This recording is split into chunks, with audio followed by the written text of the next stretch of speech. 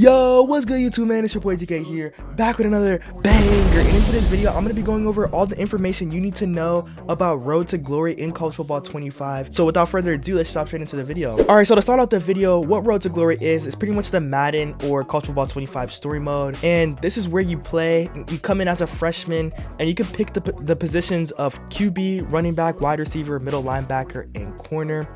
And you'll be able to pick your archetype and pick out your skill tree as well.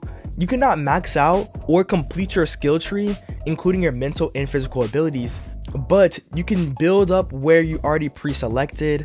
And this story mode is going to be 10 to 20 hours to complete, and you'll be able to play 4 or 5 years if you redshirt as a freshman. And there's going to be a lot of different choices, different storylines you can trigger, so this will honestly be a really fun game mode to play next season.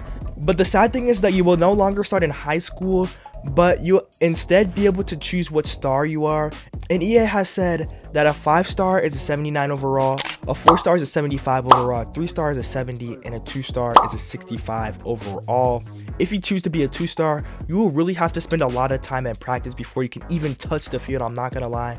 If you're a 5-star, you'll still have to win the spot at your position, but you have a pretty likely chance of getting that spot for a mediocre team, obviously. From there, you will pick the things that are most important to you. So like if you wanted to be really good in school, or if you wanted to just be really good on the field, so you can pretty much just do as you choose. So one cool little feature that they added is that fans will be able to import your College Football 25 player to Madden, and you'll be able to use him in Superstar. So this means that you have the opportunity for your Road to Glory player to be recruited as a freshman in college all the way to an NFL legend in Madden 25. So you can low-key spend like 20 years with this guy, which is honestly insane. So then next we're going to go over academics, which they announced that you have to maintain a certain GPA in Road to Glory. And they said you'll have to allocate time to studying because there will be some tests on your schedule, and if you're not prepared, you will fail and become academically ineligible. If this happens, you'll spend extra time with tutors, which will further set you back on the field. All of the elements come with a potential boost to your skill tree, and academics will help boost your mental abilities as well. So this is a kind of a cool feature. It seems like you gotta manage a lot, just like a real college athlete. So your health, so then obviously if you guys have watched the trailer, they have the wear and tear system as well. Throughout the season, you will cure wear and tear on different body parts by taking hits, and when you get too much in one spot, you will start to lose attribute points for a certain skill. You need to spend hours recovering to stay healthy throughout the season, or you'll risk getting hurt and missing playing time.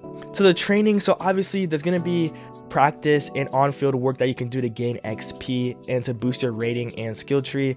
The more time you spend here, the faster you'll see your overall rise. However, this can come to an expense, and having a great overall won't help you if you are in the field for academic reason, injury, or lack of coaching trust. And the final thing that they added is that in Road to Glory, there will be NIL deals available to you where you can sign brand deals to get fans and boost your following. Now that might seem like the least important thing and an easy section to put off. However, each brand deal will come with in-game boost that will help you out, and boosting your following could be important for the portal. The example they gave was having a deal with a chiropractor business that helps you heal faster, requiring fewer points spent on health sessions during the week. If you guys enjoyed College Football 25 and want to keep up to date, don't forget to hit that like button, hit that subscribe button. On the way to 3K subs, man. They also have dynamic scenarios, so this is kind of like you're presented with various options, you have to pick what to do. And for game day, all of the things that you do during the week will impact you on the field and on game day as well. Your mental and physical attributes will determine some of the in-game boosts.